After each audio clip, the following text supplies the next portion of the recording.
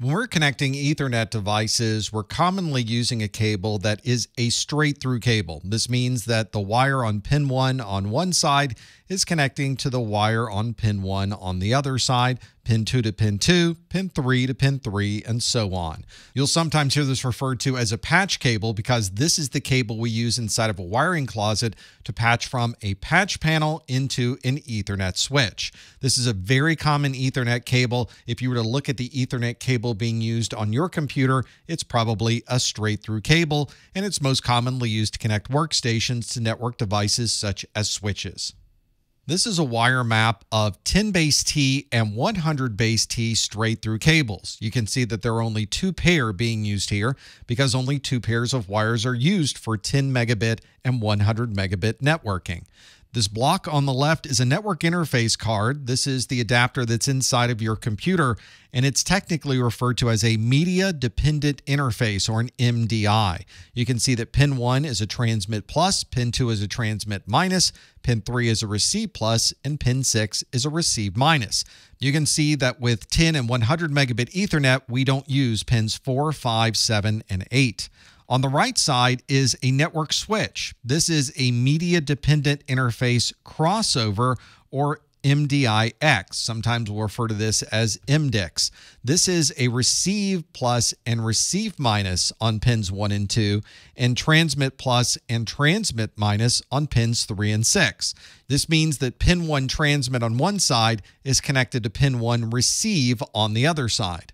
If we were to look at the traffic flows across this 10 or 100 megabit Ethernet cable, the network interface card would be transmitting to the receive pins and receiving traffic from the transmit pins on the other side. This traffic flow changes a bit when we get into gigabit networking and higher. With a gigabit straight through, or 1000 base T straight through connection between a network interface card, or MDI, communicating to a network switch, or MDIX, you can see that there is no longer a transmit and receive side.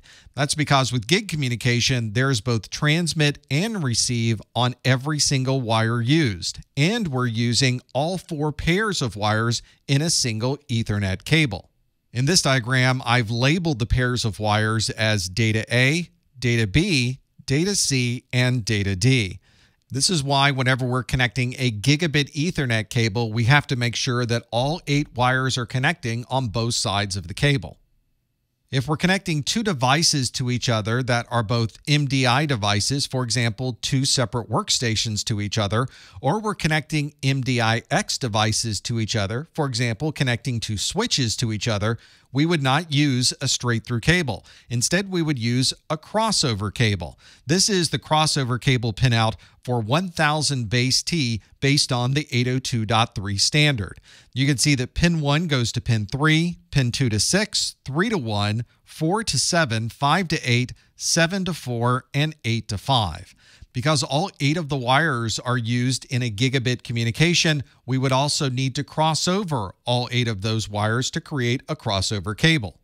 One nice feature on most modern Ethernet devices is that it can automatically identify when a crossover cable is needed and implement what's known as Auto MDIX, or Auto MDIX. This means that both devices will identify that they're both MDI devices or both MDIX devices, and internally automatically cross over the communication without needing a separate physical crossover cable. This certainly simplifies things if you're connecting to a network, because you can plug in a single straight-through cable and the devices themselves will determine if a crossover is needed or not. One common misnomer with crossover cables is that one side of the crossover cable is wired to be TIA 568A colors, and the other side is wired to be TIA 568B colors. Well, as you can see with this crossover cable for 1000 base T, that's actually not the case. One side is configured in this case for 568B, but the other side is neither 568A or B colors. The determination of what colors are used on each pin come from the TIA 568 standard, but the determination of what makes up a crossover cable comes directly from the IEEE 802.3 Ethernet standard.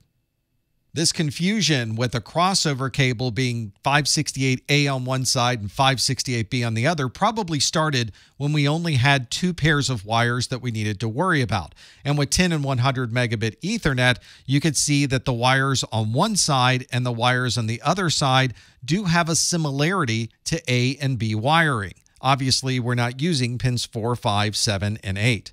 This definition falls apart, though, when we get into gigabit communication, because obviously a 1000 base T crossover is not 568A on one side and 568B on the other. I realize there are many books and many websites that will tell you that a crossover cable is 568A on one side and 568B on the other, but as you can see, that isn't actually the case when you get into gigabit networking.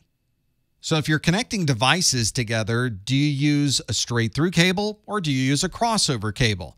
If you're connecting a workstation to a switch, this would be an MDI device connecting to MDIX, we would use a straight through cable. If you're connecting a router to a switch, it's a similar configuration with a straight through cable. If you're connecting a switch to a switch, those are both like devices, which means we would not use a straight through cable, we would use a crossover cable. A router to router is also a scenario where both devices are identical. We would use a crossover cable with those as well. And the same applies when connecting a workstation to a workstation. Because those are the same device, we would use a crossover cable. A workstation to a router looks like these would be two separate devices, but both a workstation and a router are both MDI devices, so you would use a crossover cable with that configuration as well.